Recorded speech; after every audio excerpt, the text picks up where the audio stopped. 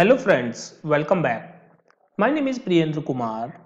In this video you will learn how we can resize and relocate our chart quickly using VBA. I have created a shortcut key which is Shift+Ctrl+R to resize and relocate a chart. I'll show you some example here. I have created these two charts. Let's say I want to change the size and the position of this chart. I will select this chart. I'll press Shift+Ctrl+R and then it will ask me to select the range where you want to place this chart, and we will select the range to change the size also. Let's say I want to place this chart here in this range, and the size also should be according to this range. So I'll just click on OK. Then you can see the size has been changed of the chart and the position also has been changed according to the selected range. Now I'll show you one more example here. Let's say I have selected this range. Let me highlight this in a color also. Now for this chart I want to move this position and the size of the chart should be according to this highlighted range. Means the chart should be over this range and this color should not be visible. So I'll select this chart, I'll press Shift+Ctrl+R and then here in the selection I'll select this range. Click on OK. You can see here if I will move this chart manually, then you can see the color is behind this chart. Alright, now I'll tell you one more thing. You can move the chart to another worksheet also. So let's say I have selected this chart, I'll press Shift+Ctrl+R and then I'll go to the sheet 2. I want to place this chart in this area also. Click on OK. You can see the chart is available here. Similarly, you can move this to the next sheet.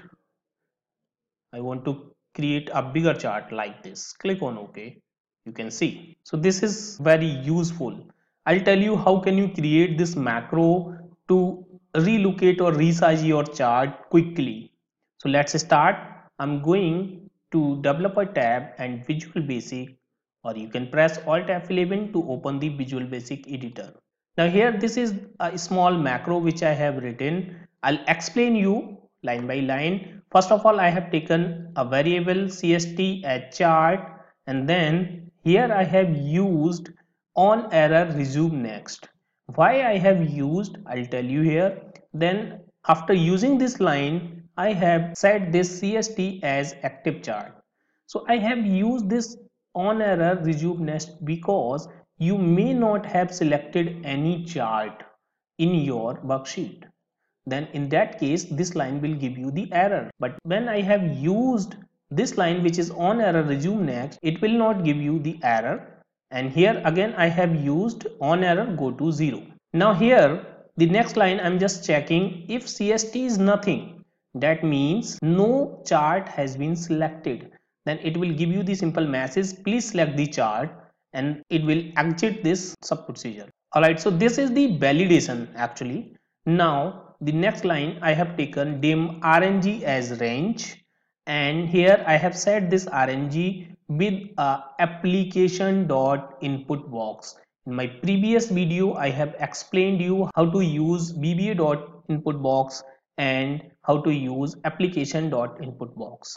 Alright, so here we have taken please select the range as a prompt and the title range selection. And as we know, for the Excel range we need to take the type as 8. Here what we will do, we will take CST. CST means the chart, the active chart or the chart which has been selected, dot parent.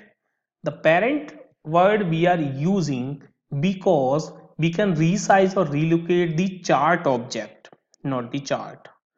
Alright, so here we have taken the chart, and the chart object is the parent of the chart in VBA.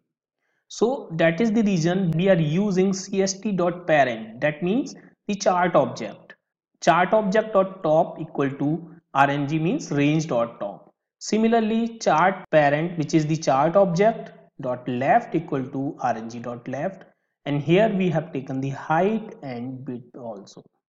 So first of all, what it is doing, it is just changing the size and changing the location on the active sheet. Till here the chart is available on the active sheet only.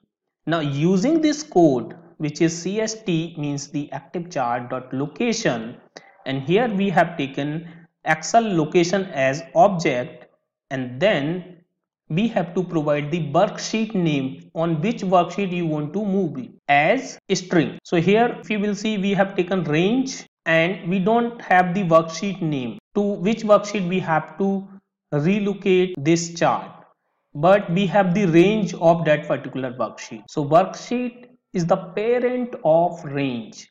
That is the reason we have used rng.parent.name. Whatever is the parent of this range, which is the worksheet, we have taken the name here, right? So it will relocate to the that particular worksheet.